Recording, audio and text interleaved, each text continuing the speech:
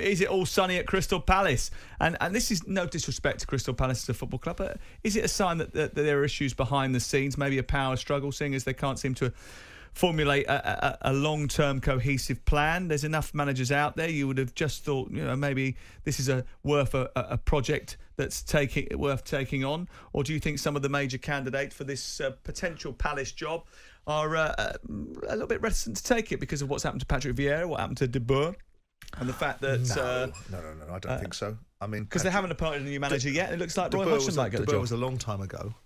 And a lot of water has travelled under the bridge since then. They're a Premier League football club. They have been one now for 10 years. They gave Patrick Vieira a fair shake, and he did okay. I was surprised he got dismissed, but the more I found out about some of the coaching regime and some of the things that I have become aware of in terms of maybe Patrick's failings, I can understand a little bit more of the reason why they made their choices. The characterisation on the schedule is it unimaginative? Well, we can all have vivid imaginations, and then we have to live in the real world. And this is your argument with the producer Luke about the real world. Well, it's about the reality of what you think is right for your football club and what you think you need to do, and we can compare and contrast what Bournemouth have done and the new owner looking at it from a certain perspective. And some people would question the decision-making process he's made there, because Gary O'Neill did a decent job, binned this fella, put another guy in, and he'll live and die by that decision.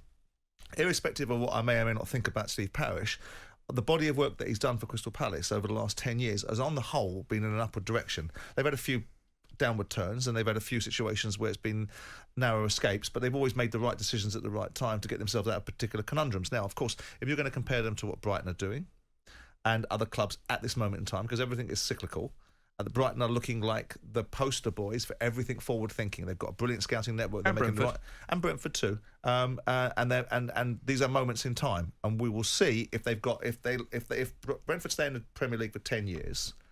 We will see how that looks. Right now, they look like they're doing things very well. So do you think they've got a settled manager? The limit of Crystal Palace's ambition, actually, is the fact, because we spoke to a guy from the Back of the Nest podcast on the Sunday session, who Crystal Palace fans podcast, which is part of the talkSPORT fan network, and he said that Paris has got like a set of data where he's sort of worked out that only a small percentage of clubs stay in the top flight after promotion for 7-8 years, but those that stay for 11 plus years actually cement themselves as part of the furniture. And actually, the first thing that he wants to do is just make sure this club, no matter what happens, is established in the Premier League. Now, that may sometimes look like 15th. Sometimes it may look like 9th. But until they've got that sort of solid base of a platform, then actually the limit of their ambition has to be, initially, to stay every season in the top How long flight. has Southampton been in the Premier League? About 7 years. Yeah.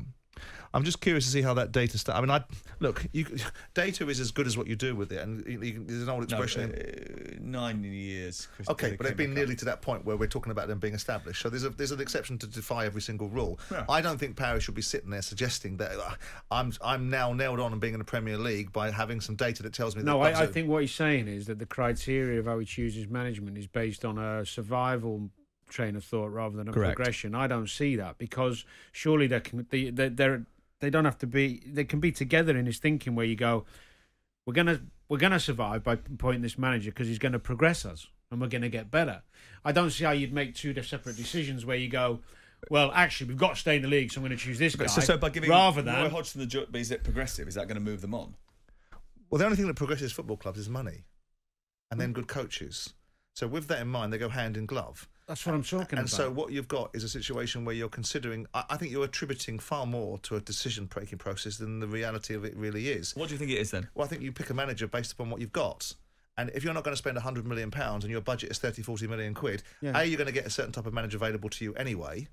B, by the very nature of the club's ability to be able to achieve, you're only going to get a certain amount of money available to you anyway, unless you're going to try and break the doors down of the top 10 and top 6. And we now know that goalpost has moved significantly, because you're going to get sides inside the top 10 that are prepared to spend 100 million. aren't spending that. Well, hold on. Can we just go back to the original point? Palace were 9th under Alan Pardew 6 or 7 years ago.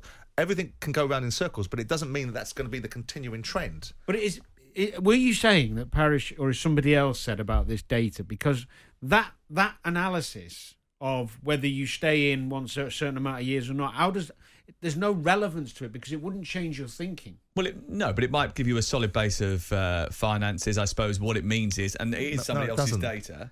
It doesn't give you anything. You know what your finances are. You're in the Premier League. You know what your gate receipts are. you know what your revenue 10 years in the Premier League gives you more finances than 5 years in the Premier League, doesn't it? It depends how many losses you've accumulated. Depends what your wage bill is. Well, if you've managed your club in a sensible way, you have the ability to... Do you know the financials of Crystal Palace over the last 10 years? Well, why don't you say... You said about it's all down to money. They're all existing within a framework of just coming underneath the financial fair play. They have enough in terms of backing, in terms of the guy who owns them or has a share in them, in terms of wealth. But Crystal Palace is not running on the basis of an owner being prepared to spend inordinate amounts of money to prop up the necessity of the football club being successful. What they're trying to do is operate within a certain means. That's why you don't see Crystal Palace spending 70, 80 million pounds on transfer fees. That's why you don't see Crystal Palace's wage bill going much beyond 70, 80% of its turnover, because they have a certain model. You don't have to spend that money in order to be successful in the Premier League. Well, because you're picking one set of clubs that have done it currently, as an example. There's loads of clubs that scout very, very well that don't spend as much money as 70 million, 80 million.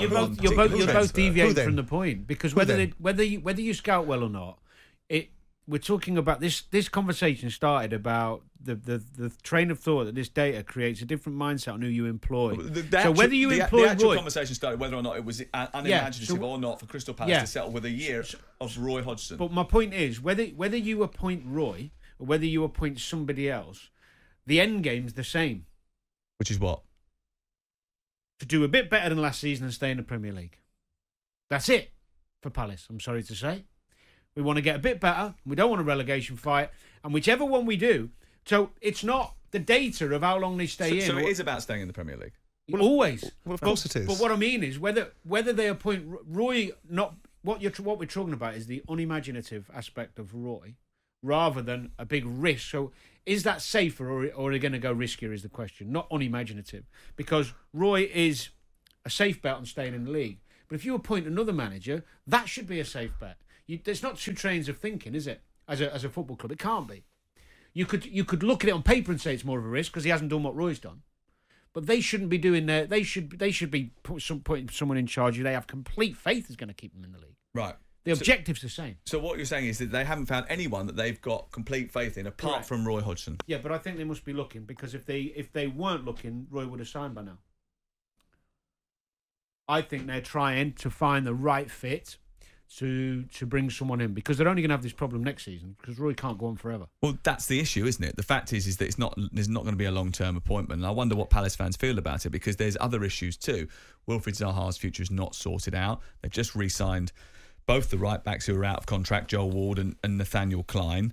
Their biggest problem's keeping hold of Eze, he's a superstar, and Gahey.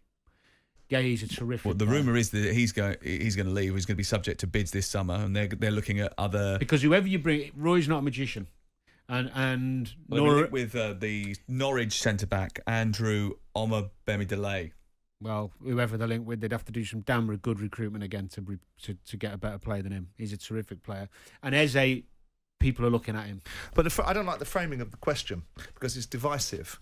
Because the bottom line is there's nothing wrong with Crystal Palace's desire to be first and foremost a Premier League side. No, I agree. And the question is leading towards a situation which people should be dissatisfied by that. Yes, of course you want to see ambition, but ambition to some extent is being in the Premier League and then pushing up it. If we frame questions in a way that you're creating division in the argument, there's nothing unimaginative about Roy Hodgson if the alternatives out there aren't particularly better or aren't going to deliver you a primary outcome. So what you would want to do in an ideal world is have Roy Hodgson, if that's what you've decided to do, and it's your primary focus is being achieved, which is to... The only objection I'd have to Roy Hodgson being in the door is I don't like his brand of football. And the recent brand of football that I've seen from him has been far better. And if that brand of football that he played at the back end of this season was continued next year, who in God's name would give a monkeys about whether Roy Hodgson was in situ? What, because for the fashionable vogue in certain sections of the media, you've got to go and get a creative, imaginative manager. It's not about certain sections of the media, is it? It's about what Crystal Palace fans were sold. Crystal Palace fans haven't been sold anything. Well, I remember Crystal Palace fans have been given an opportunity to... was saying he wants to change the way that they play their football. And Fine. Then after 5-6 games with Frank de Boer, they threw it out the window. And that was because of the cultural relationship between a manager that couldn't communicate with the players. And what about Patrick Vieira? They wanted a new young manager who was dynamic. And he got above the average for a football manager. He got 20 months. You weren't happy about it when they sacked him. I was ambivalent, quite frankly. But you thought it was a no, you can't tell me what I thought. I can tell you what I thought. But you said at the time I was ambivalent about it, but I was also surprised that there was and then I looked into it more deeply to understand why this was the case, and I can understand why they made the decision. It was the right decision in the end. Yeah, absolutely, it was the right decision. Now, to create a scenario where you're debating whether it's unimaginative because it gets a click or a reaction from people or creates division, I don't think is constructive. Well, to be fair to Sam, I don't think he's written that question. No, I'm not suggesting he is, but he's the person that's levying the question. Jim White and Simon Jordan. Monday to Friday mornings from 10 on AM, on DAB, via the talkSPORT app and on your smart speaker. talkSPORT.